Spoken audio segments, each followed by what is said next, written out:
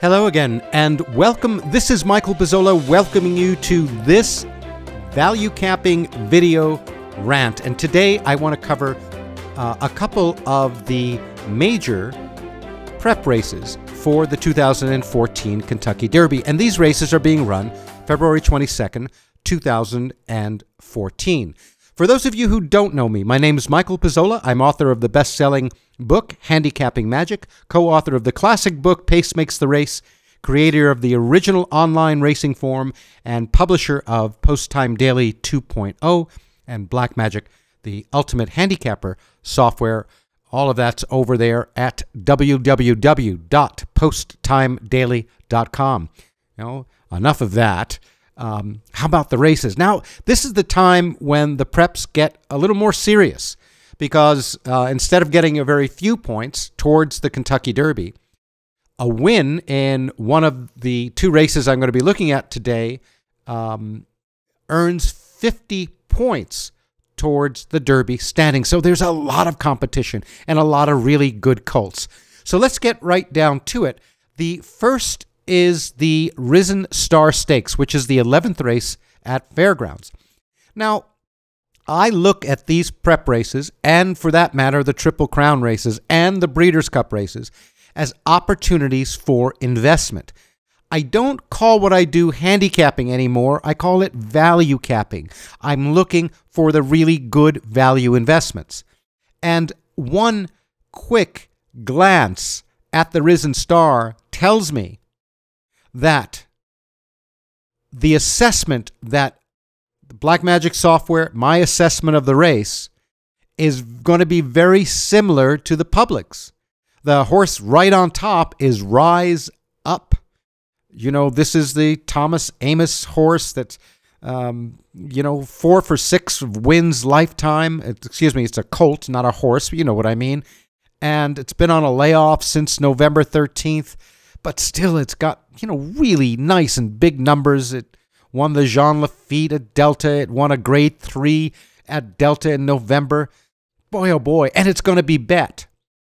If I were wanting to look at the second horse down, Vickers in Trouble, well, this is a Michael Maker horse that's won 2 out of its 3 races. Its very first start, it didn't win. Wins a Grade 3 last time right here at Fairgrounds.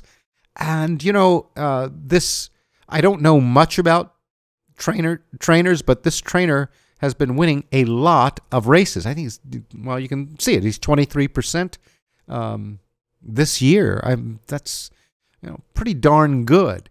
So I don't get interested when my assessment of the race really matches what the public should do. The third horse on the line is the 1 Albano.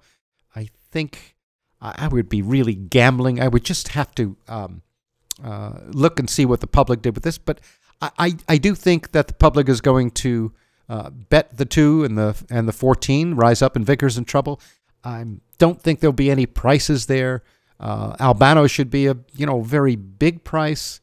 I would have to get very, very highly compensated to bet a horse that I make 9-1. That means if they run the race according to my assessment 10 times, this horse will lose 9 times and win once. So I would have to get a very, very long price to get involved. This is the kind of race I don't spend very much time on. I just want to go through and look. There are some other kind of minor stakes at Gulfstream before we get to the main event, the Fountain of Youth. Once again, we see in the Devona Dale, the top 2 horses are the top 2 heavy morning line favorites, 9-5 and 2-1 on Stop Charging Maria and Only for You. I'm not going to spend a lot of time, certainly not now, on the race.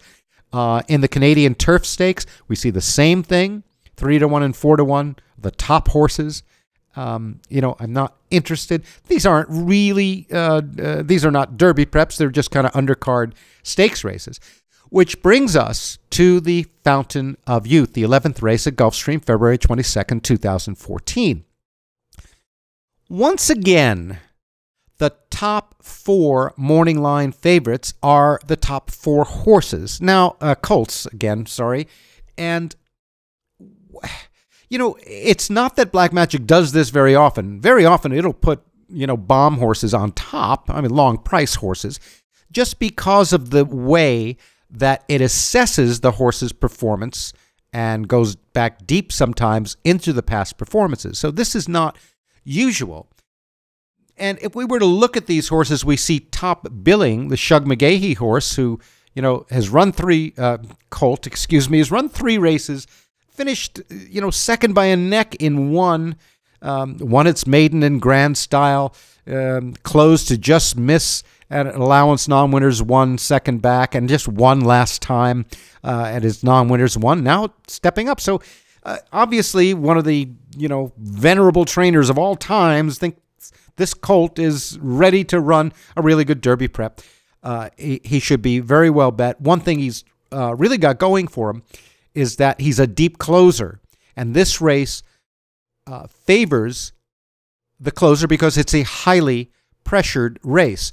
If we were to look at the track profiles, which looks at the charts for 1 mile and 16th from Gulfstream, we see that in the energy column, save for that last race at 52.46, we see 50.8, 51.36, 50.0, 50.97, and then there's a 52. But you see that cluster, boy, those are really late races. And you see the Sabin Stakes that was run on February 16th, a grade 3, 50.8 is very late. I would anticipate this race favoring one of the late horses. But again, Top Billing is 7-2 morning line. Here we have the second horse on the line, Wildcat Red. Not much wrong with this horse. I mean, it's, an improving 3-year-old colt, won its last race in grand style. Another horse, never been out of the money, never been worse than second. So this is certainly a contender in the race. Once again, Mr. Michael Maker, who's been apparently very hot down there in Florida, has General A-Rod, 2 for 3, missed one race. It won the Gulfstream Derby, $100,000 non-graded race. Hasn't anything wrong. Closed from out of the clouds in its first start at Keeneland. So again, this horse should be bet. Here's the horse that Black Magic does not give very good numbers to. It's Commissioner, which is the morning line favorite and should be bet. This is Todd Pletcher's entry. And after, not running very well, finishing second in its maiden with a very deep close, it closes to win second back, closes to win in its last race. It has the right kind of energy expenditure for the race. And this horse should be bet, and, probably the public is right to bet this. Maybe the dark horse in the race, or the dark colt, is Casi Guapo. And the software went way back to take a race from last July at Calder. This hard to assess what this colt will do. The only reason I'm looking at it, it's 30-1, and had kind of a strange race last time out, where it was 7 by 5th, drops back to 8.5 lengths, drops back further to 10 lengths, and then kind of moves forward 2 positions. Don't know if that was a little move. It was a preparation for the Fountain of Youth. It does have early energy expenditure. I might, if I get involved in this race, use it in exotics, looking for a bomb to hook up with one of these. So I think the public has the right for horses, Top Billing, Wildcat Red, General A-Rod, and Commissioner, with Casi Guapo being a real dark horse or dark colt. I think they'll go pretty heavily for Top Billing and Commissioner, which is unfortunate because usually they don't like closers all that much.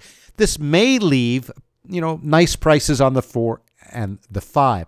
Not a very clear and obvious race to me. Whenever I look and my top odds are 6-1, I know it's going to be, a pretty murky kind of race. I'd like to see where the software and my numbers give more of an advantage to one of the entrants, so I can really look at getting an overlay. But they may just forget about one of these, very feasible mid-price horses here, this 4, this 5, and where I get double digits, I'd probably bet one of them. But again, when the public shares your assessment, that's not a great race to get into. Remember, the object of value capping is to find a horse you like that the public shouldn't. So that's my assessment of the Risen Star and the Fountain of Youth, the two big Derby preps for February 22nd, 2014. Now, I do want to tell you a story. I don't usually spend a whole lot of time analyzing a race because all of the things I do are built into the software program. That's why I built it, and that's why lots of people use it and doing well with it. But something happened today that was most unusual, and I'd like to share that with you.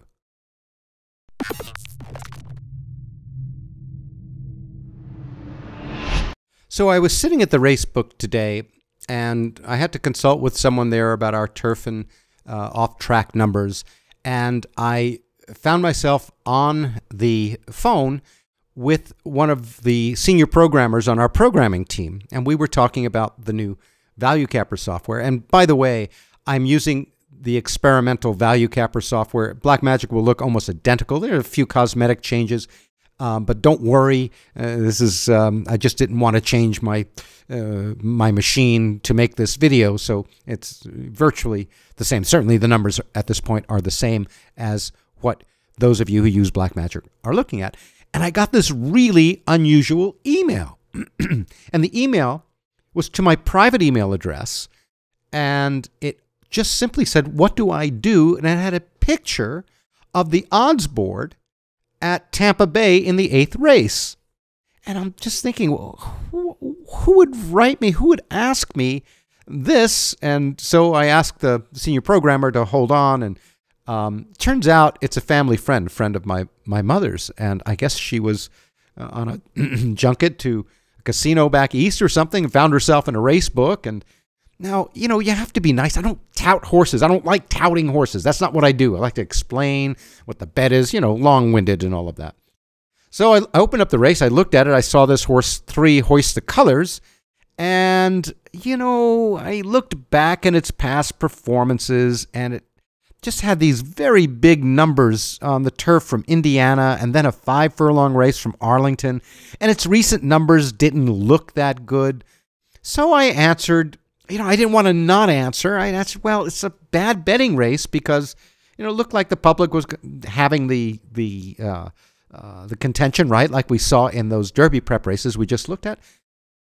But I told her, look, if you want to gamble, yeah, that gets this 3-horse, and maybe use the 2, 6, and 7 in exotics. And, I kind of left it at that and kind of forgot about it because we were talking about really important stuff like, the percentage of adjustment that should go on the 3rd fraction as opposed to the 2nd fraction in certain distances, and, really, really arcane thing too, because we're constantly improving the software. So I just ignored the race. I forgot completely about it until I got this other little email that said, oh, how very, very nice. Because you know the end of the story, right?